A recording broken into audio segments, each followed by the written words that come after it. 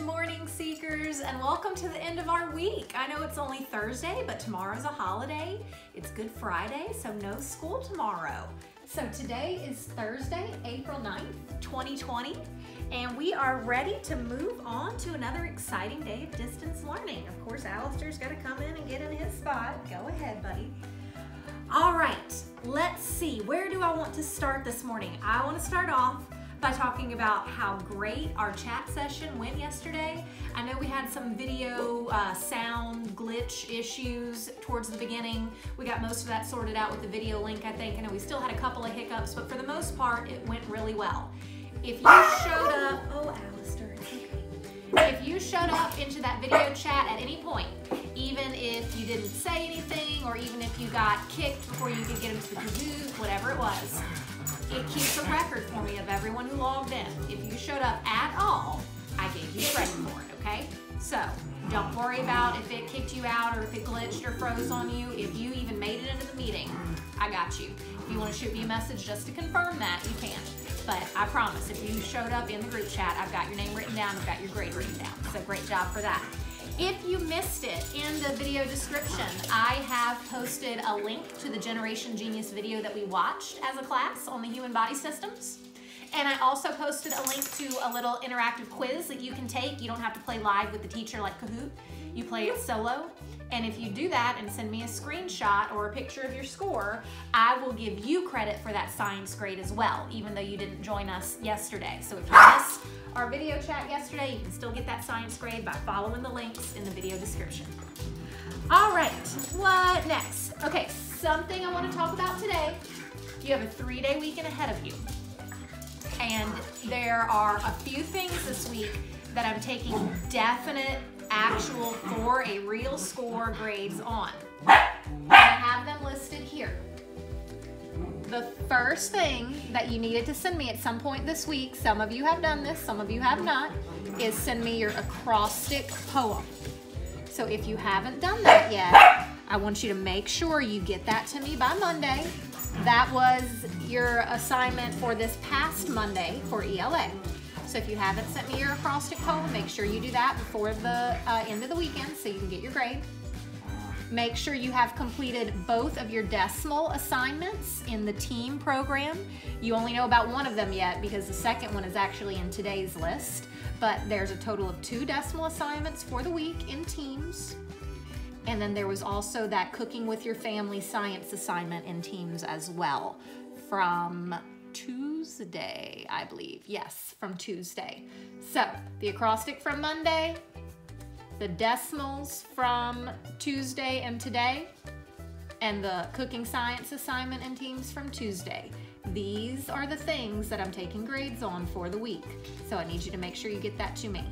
If you are having issues with internet access on this, I will be calling you if I don't get your grades submitted, and I will read you the questions over the phone, and you can answer that way. So don't worry, I'll find a way to get a grade for that for everyone, even if you're having trouble with teams. I think that's only one person though. Everybody else should be good to go.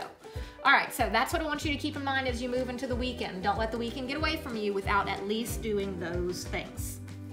All right, and kind of on that same note, if I haven't heard from you yet at any point in the week by the end of today, I'll probably be giving you a call just to check in on you, okay? So be looking for that call if I haven't seen you turn in any assignments or had any activity on anything yet this week. I just want to check in, make sure everybody's doing okay, and make sure you don't need my help for anything. All right, let's move on to some kudos, shall we? I am going to reassess the full week's leaderboard situation for your interventions at the end of the weekend, like I always do before Monday morning's video. But for now, I want to give you an update on who's in the lead. So our top 3 Lexia participants are, in first place, number 19. In second place, number 16. And in third place, number 3. We have an all-girl leaderboard for Lexia right now. Great job. Boys, come on, you gotta catch up. Get busy. Now for Moby Max Reading Stories. First place is number 10, excellent. Followed closely by number 17, and then number 7 is in third. Great job getting those intervention minutes in, guys. Love it. I hope some more of you try to catch up to them. Don't let them beat you. I want a good competition going on here. You never know what may win a prize. Just saying. All right, also want to give some shout outs. As of end of the school day yesterday on Wednesday, these are the people who have turned in their team's assignments to me so far.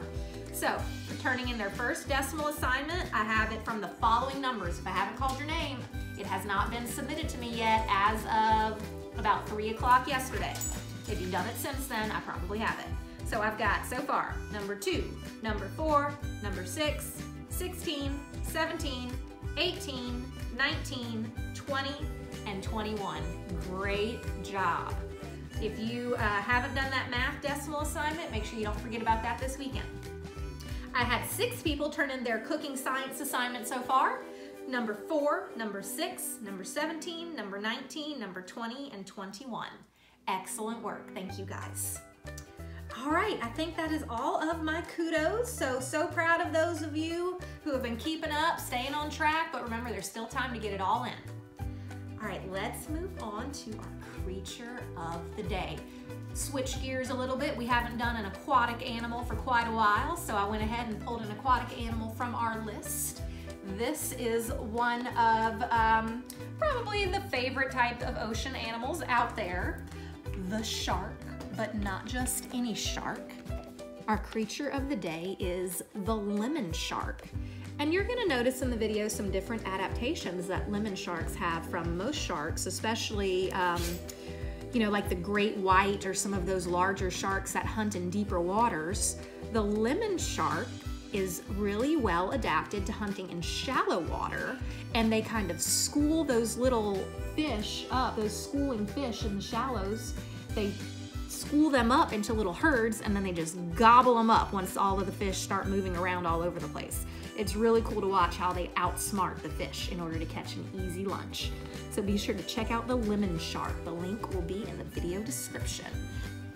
Love a good ocean creature. I think us Floridians all do. All right, moving on. Let's see what's next.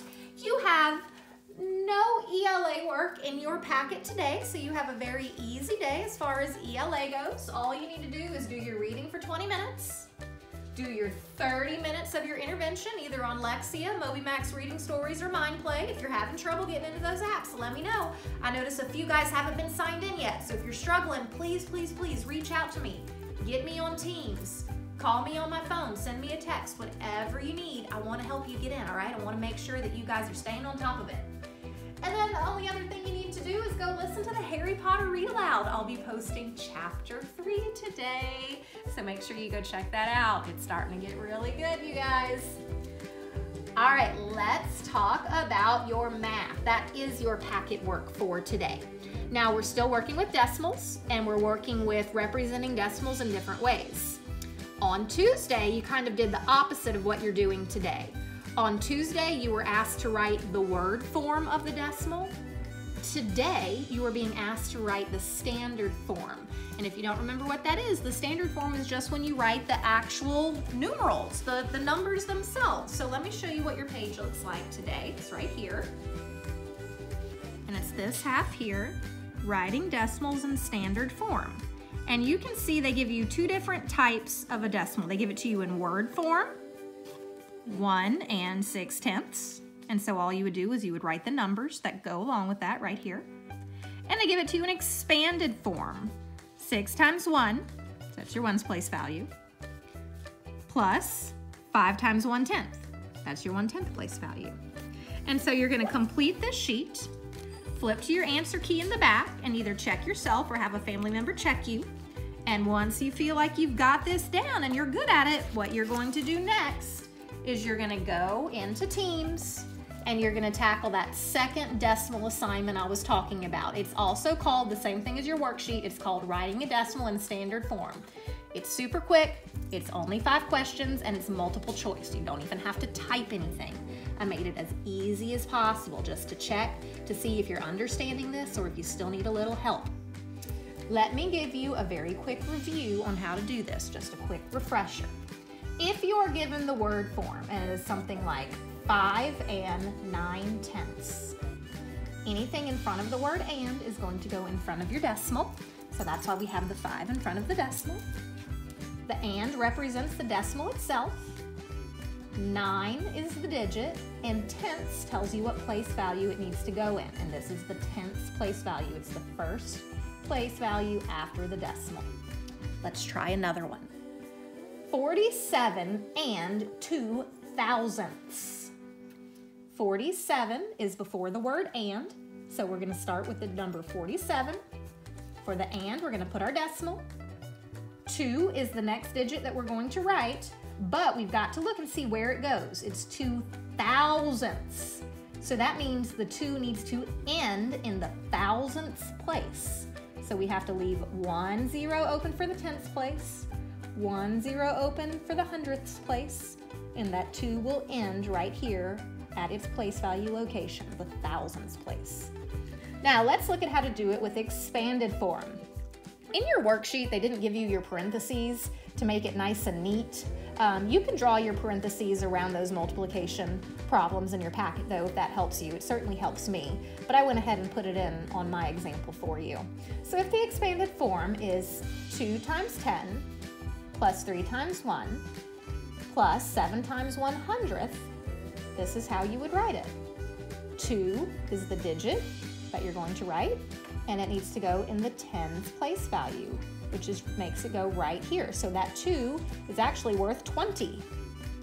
The 3 is the next digit you're going to write, and you have to look to see that it's going to go in the ones place value.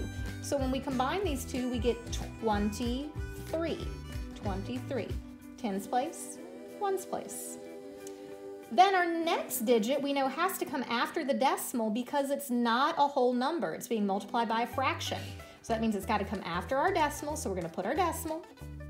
The digit is a 7, and we can look and see it's got to go in the hundredths place value. So that means I've got to skip the tenths place and put my 7 in the hundredths place. Okay, one more example. 6 times 100 plus 9 times 1 plus 4 times 1/10. 6 in the hundredths place.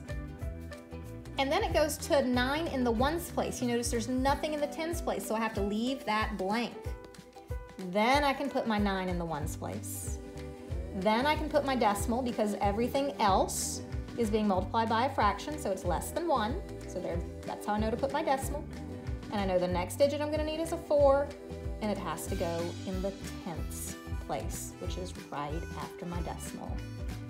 609 and 4 tenths. Okay, so that is how you do that. If you need help on that, you know what to do. Hit me up in Teams, whatever you need. I'm here for you guys. All right, so you're gonna do that. And then, if you remember earlier in the week, or I think maybe it was actually last week, we had that quadrilateral project that got copied wrong and it was a big mess in the packet. Well, your other math quadrilateral project copied wrong as well, of course, but that's okay. We're gonna roll with it, guys. That's what we're doing here. This is all about being flexible and rolling with the punches. That's a good idiom for you, rolling with the punches. So your packet was supposed to print like this. You're supposed to have this on one blank page with nothing on the back, and this on another page with nothing on the back, so that you could cut these out. If you can reprint it at home, reprint it at home. I'm going to put the file in Blooms, in our Blooms app, so you can reprint it. If you can't reprint it at home, don't worry about it. You don't have to do this. But if you can reprint it at home and you would like to, feel free, reprint it, cut your cards out, and just practice sorting them. This is a skill you're gonna need to know for 6th grade, so that's why I'm trying to expose you to it. But I'm not gonna take a grade on this or anything, it's just for practice. So if you can do it, great. If you can't do it, no big worry, don't worry. So that's what your quadrilateral sort is. If you have questions, give me a shout. And then finally, the only other thing you have to do is just a quick 5 minutes on your Moby Max Fact Fluency to keep those multiplication facts sharp. All right, and finally, your daily challenge. As you know, Sunday is Easter, So if you celebrate Easter with your family, I want you to create a happy Easter card for a family member. Maybe one that you normally get to see at Easter, but you don't this year because we're all kind of in self-isolation, we're social distancing. If you don't celebrate Easter, that's okay. You can make a happy spring card and do the same. Send it to a family member you haven't had the opportunity to see in a while. If you're lucky enough to have all of your family with you right now, you can still make the card and give it to that family member that you're at home with, and I guarantee it would absolutely make their day. So, there are all of your assignments. You have no assignments for tomorrow. You have the entire day off. You have a 3-day weekend. So what I want you to do, what I hope you do with those 3 days is I hope you just relax. I hope you get to just take a good breather. So set a goal to get all your schoolwork done today if you can, because there is nothing like the sweet, sweet feeling of not having a to-do list hanging over your head. If I can help you get that goal accomplished today, you let me know. All right, guys, I'm gonna get going so I can go read some Harry Potter and get that posted for you. I hope you have a wonderful day. I hope you show love and kindness to everyone you meet. And more than anything, I hope you remember that you can do anything because you are made of stardust. Bye, guys. I'll talk to you soon. Have a great weekend.